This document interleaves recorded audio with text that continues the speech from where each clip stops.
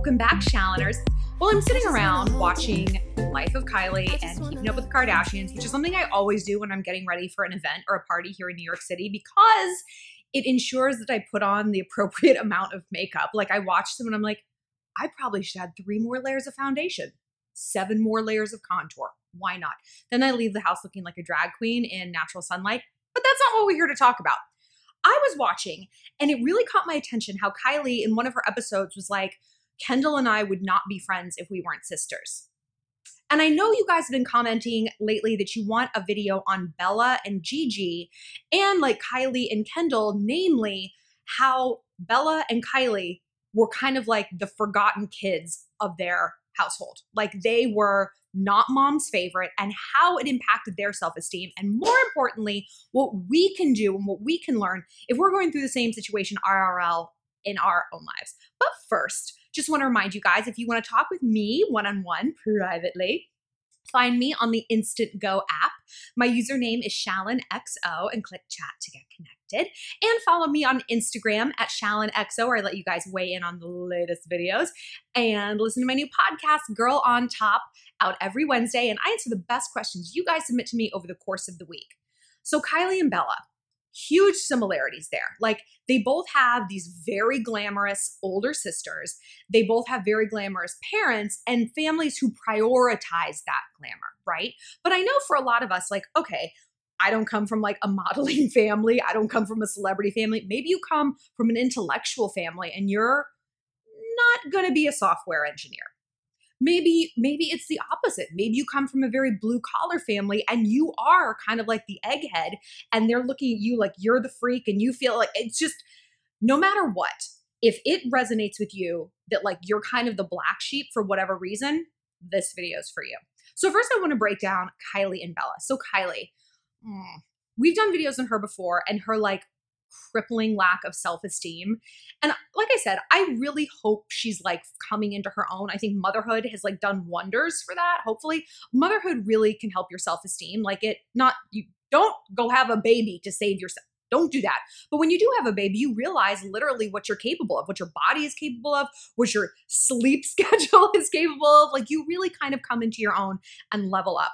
I mean, at least I've heard. I don't have a baby. I don't even have a dog, but I have had a dog. And that's how I felt about myself when I had a dog. Very proud. So Kylie has a lot of self-esteem issues. We know this speaking of babies, can you hear this outside my door? Don't you love it when kids cry? It's like, oh, do you have problems? I want to know what they are. Oh, you didn't like today's episode of The Wiggles? Fuck you. Anyway, back to Kylie. We can do this. We can work through this. This is parenthood. Okay. I am losing my train of thought. God, I hate kids. Sometimes like just fill my vagina up with cement so I can't have them. Like just leave me alone. Kylie. We know that she has issues with her self-esteem because of all the plastic surgery she's had, right? Like at such a young age. So instead of developing that core of self-love and strength, I mean like, I don't care if one guy said I had small lips. That doesn't mean I should go out and like inflate them to monster proportions. I need to learn that he's maybe a douchebag and there is nothing wrong with the way God made me, you know? But she didn't get the opportunity to develop that because she didn't have a family who necessarily encouraged that. Kylie said before that she feels like Khloe was more of her mom than Kris because, I mean, Kris has about 5 kids, 6, I don't even know, a lot. And so by the time Kylie came along, Kris was like knee deep with like Kim and like the older girls. And Kylie was kind of left to fend for herself. And then of course having Kendall is this like gorgeous, beautiful creature of an older sister was probably further isolating. And let's not forget the confusing situation that was Bruce/Caitlyn. I mean, very difficult to have a strong male role model or even forget male or female. To have a strong parental role model if you have a parent who doesn't know what they are, who's struggling with their identity. So how are they going to impart a sense of self to you when they can't even accomplish it? We know psychologically that the number one predictor of a little girl's body image is how her mother feels about her own body. So like if we see our mom being like, I'm so fat, we're going to model that same behavior. I mean, looking at my family, I've seen it, you know? So Chloe kind of swooped in and, according to Kylie, was like more of her mother figure. Chloe's a fucking mess. I mean, look at the amount of surgery she's had. Look at the amount of self-loathing she has, to the point that she gets in relationships with guys who are taken. She goes after these relationships that are clearly dead ends. She's manipulated her body to try to feel better and feel like she fits in. All she can talk about is her ugly duckling narrative. And so she definitely felt like the odd man out. And I think her and Kylie sort of identified that in one another. And it's sad that they kind of created this snake eating its own tail situation, where it's like one of them needed to stand up and be the hero and be like, we are both fine the way we are. We don't need a bigger butt, bigger lips, bigger tits, longer nails, longer hair. We don't need any of that. We're fine. We don't look like our sisters, but we look like ourselves. And who we are is wonderfully and fearfully made. We have a personality that nobody else has. Like, that didn't get to happen. And so that really plays into self-esteem. Same with Bella and Gigi. Yolanda Foster is crazy as a sack of weasels. She is a lunatic. Do you know why I know this? I'll bring it up again. I worked in celebrity journalism for 10 years. And I mean, gosh, more than that, like since I got to New York, long time. So I would hear all the back end stories about Yolanda and how nuts she was. And I am proud to say I am the original Yolanda Hadid Lyme disease truther. I mentioned this in another video. I'll bring it up again. I'll bring it up for the rest of my life. She claimed, I think it was in like 2014, right? She says she got Lyme disease. She also says Anwar and Bella has it, right? I, Detective Blondie, went to the CDC and I got the records for Lyme disease infection in California that year. California is over 32 million people, right? The amount of Lyme disease infection cases in the state of Connecticut that year, Connecticut's little bitty, it's itty bitty, was 1,400. 1,400 in Connecticut that year. In California, 32 plus million people, it was 120 infections. 120. So Yolanda, you're telling me that 3 of those cases happened in the same family? It's a statistical impossibility. It's impossible. Unless you pass the tick around knowing it was the Lyme disease tick, or you just like generally sharing ticks. Also, I'm from California. There aren't a lot of ticks. I've never seen one. Like, okay. It's a statistical impossibility, which means someone's lying. I don't think it's Anwar, and I don't think it's Bella. They were children. You know, like they didn't have a reason. They didn't have this pathology to create and conflate something for attention. Or I think one of them did have it, and Yolanda's like, me too. I need attention also. I'm not saying she doesn't have something, but she doesn't have Lyme disease. She only got one opinion, and it was from like some kind of quack doctor. She never got a second opinion. Lyme disease is very, very hard to diagnose. It's tricky, and you need like a bunch of doctors weighing in on this. Like, so the fact, and I bring this up because that informs her attitude towards her children. When mama ain't happy, when mama's sick, everyone's sick, right? She has infected her children with something, I don't know. And I think it's also significant that kind of around this time, didn't Bella get a DUI when she was like 17 or 18? That's just as Gigi's career was kind of starting to hit. That was not a coincidence to me. That was Bella crying out for attention. Positive or negative, she needed to reorient on herself. Her mom was focused on her marriage to that ego monster, David Foster. How he has convinced so many women to marry him? Oh, money. So she needed like the attention. And she got it. You know, it was negative attention, but when you need attention in a family, you kind of don't care. That's what a tantrum is, right? And then when that kind of waned out, she's like, I know, I too am going to fix my face. I'm going to go through all these surgeries. It's working for Kylie, you know? I'm going to change myself so let's see if I can change the inside. And like, especially when you have a beautiful older sister like Gigi, who is all natural, like same with Kendall and Kylie. Kendall's all natural. I mean, she was. Now she's had her lips done and she just looks so much heavier and older. She's so beautiful. Whatever. But like when you have these older sisters who were always kind of the golden children and like just effortless in that category and people just loved them and everything came so easily to them and you feel like this ugly duckling, this forgotten creature. And again, a good parent would be like, here's what you're good at. Here's why people love you. Here's how you have worth. And it has nothing to do with how you look. And it certainly doesn't have anything to do with how your sister looks. That would have taken them really far. But they got a lot of surgeries. And on paper, it's arguably taken them further. I mean, you could say Kylie is more popular than Kendall and Belle is more beautiful than Gigi. Okay. But on the inside, they're still that person. They're still that person.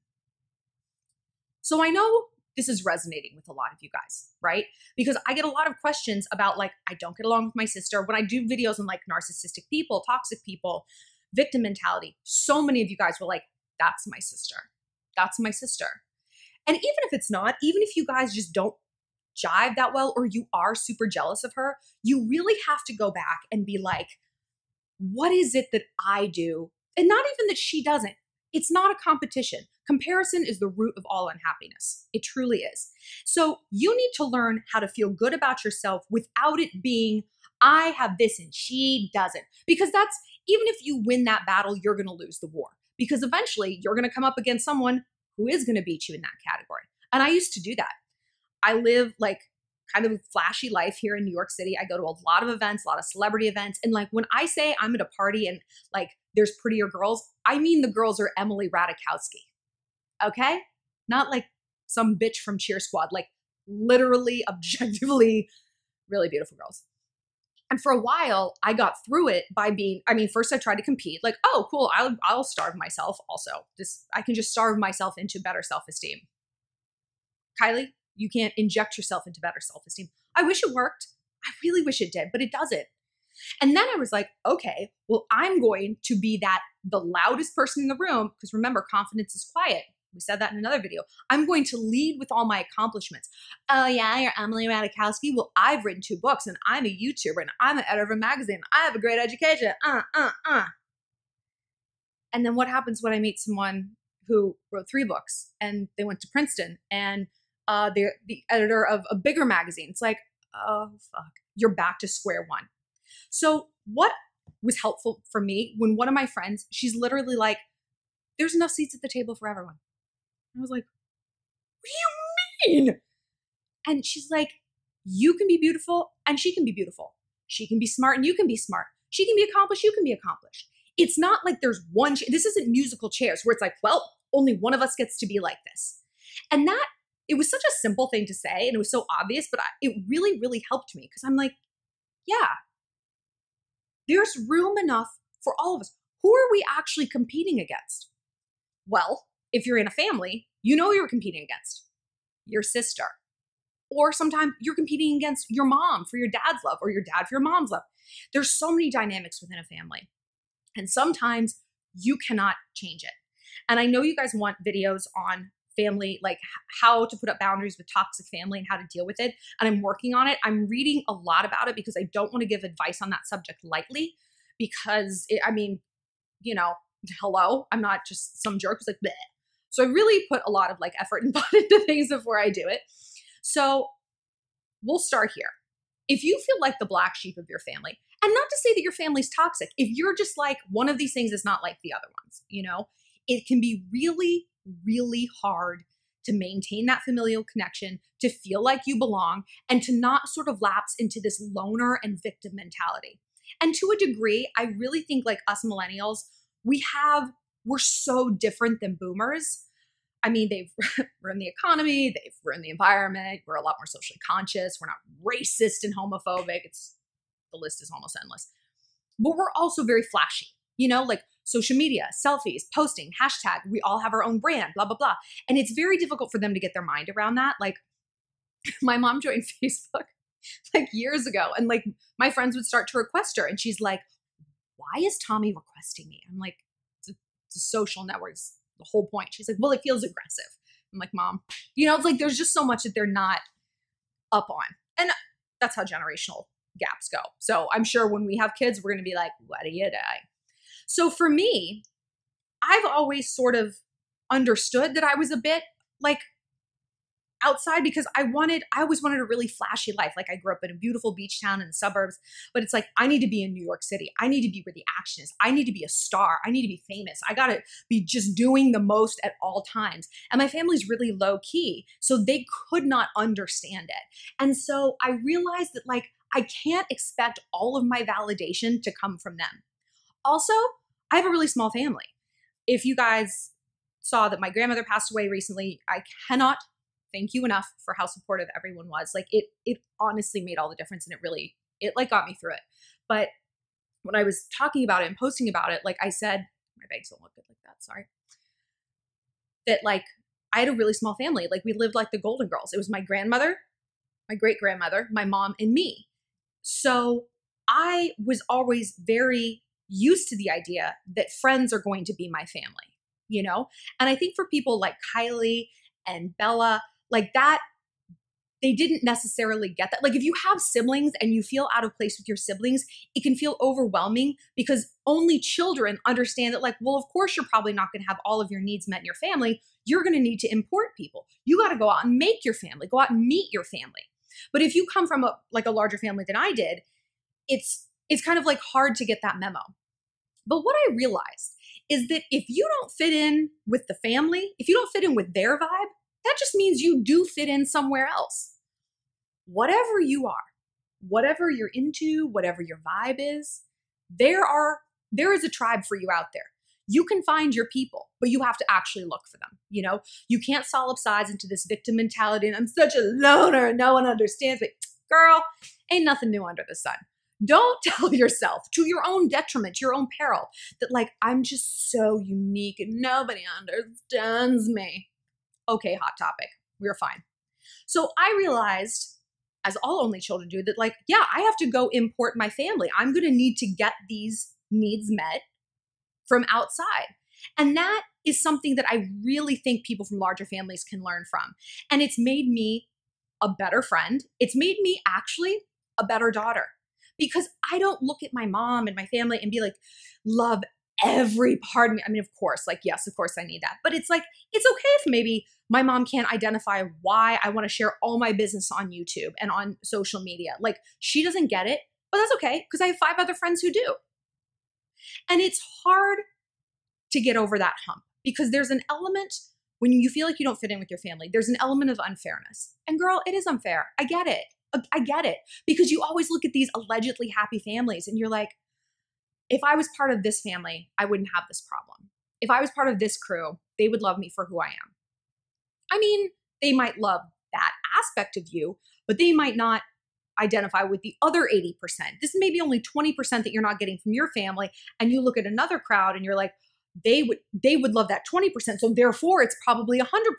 No, it's called the 80-20 rule. Tyler Perry talked about it in a movie and it's really impacted my life. By the way, have you guys tried this bubbly? It's replaced La Croix in my life and my heart and my fridge. It's really good. Get it at Target. Not an ad, I just like it. So don't tell yourself that like, number one, you're doomed to walk the earth alone because you don't completely fit in with your family. Go out and find people who you do vibe with because then you can go to your family and you can just be the daughter. You can just be the sister and you can focus on the ways you do connect. You can focus on the way that Venn diagram does intersect and there won't be that bitterness. There won't be that hostility, you know? There won't be this feeling of, fuck you, you wronged me. And I know a lot of times you do have that feeling and it's not incorrect. I've said it before and I'll say it again. When parents and children don't get along, it is the parents' fault. It is. You trace it back, it's the parents' fault. Children are hardwired to love our parents. It's a survival instinct. You ever see a baby animal who's like, fuck you, mom. Fuck you, elephant mom. I'm striking out on my own. No, we just love it. We love our parents. We see a lot of parents who don't exactly love their kids and it's heartbreaking. So I'm going to work on a series on this and how to deal with like family tensions and stuff like that because I know it's not easy. And again, I don't want to get into this lightly and I need to do some research because I have been lucky enough to have a good relationship with my family. Not with my father though. Oh, so this is like another piece of the puzzle or things making sense. So if there's specific things you want to know about family dynamics, let me know and I can like look into it and really do like a deep dive in a series. But for now, yes, realize the limitations of your family and like maybe you guys are just different people and that's okay.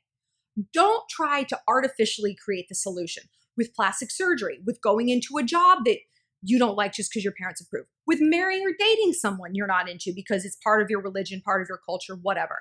You have the divine animal right, nay, the obligation to follow your path, not your parents' path, not your sister's path, not your cousin's path, your path. And sometimes paths are lonely, but they lead to where you need to be. And being on your path isn't about finding someone to walk on it with you in your family. Like, you don't need that plus one. You got to strike out on your own, and you will find the people you're meant to along the way, but not if you're not on the right path. It might be lonely at first. It might be scary. It might feel like you're disappointing everyone. But all you have to do in this life is be happy. All you got to do is stay white and die, or whatever color you're choosing. So start to do that. Start to focus on yourself and your own needs. Go out and find the people who align with them, and then turn towards a family and be like, I accept you for who you are. If you don't accept me completely for who I am, that's okay, because I have people in my life who do. It's not a perfect solution, but it really will help and will start to get you, like I said, down the path. If you guys want to talk more about this or any little thing, find me on the Instant Go app. My username is ShallonXO, and get connected. And then follow me on Instagram at ShallonXO, and be sure to listen to my podcast, Girl on Top, out every Wednesday.